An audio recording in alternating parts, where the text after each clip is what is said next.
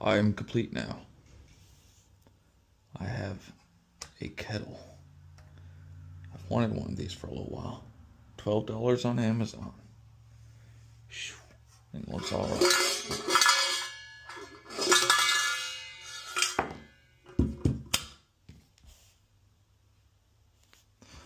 Alright. Anyways, the video's not about that. It's about this. And this was not my idea. Actually, it's a YouTuber that I follow.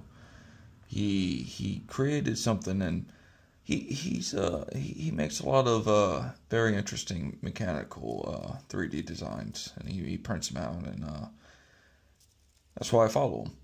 Either way, he came up with something similar to this, and he had posed the question, you know, any ideas as to what it is, and I figured maybe a Flexishaft, you know, that you would use on like a drill or something, or a Dremel, and he said possibly, so I don't know if that's confirmed or not, but I wanted to have a go at it myself. I thought the design was interesting, and I wanted to make one for myself, so it was strictly inspired by him.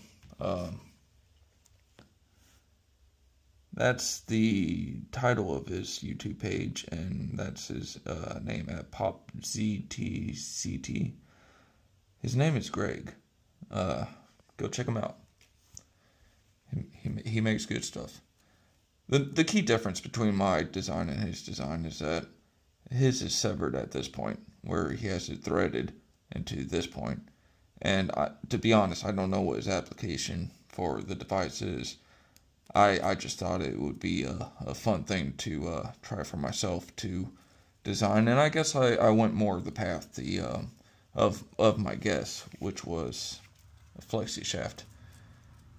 And this thing is a bit tight. I figured it would rotate better in a concealed tube.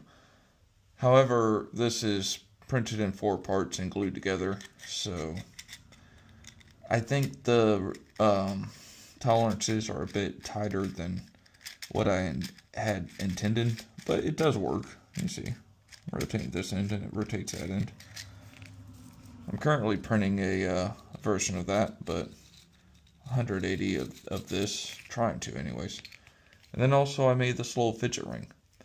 If you want to download and print it, I'll post a link. Alright, thanks for watching, y'all.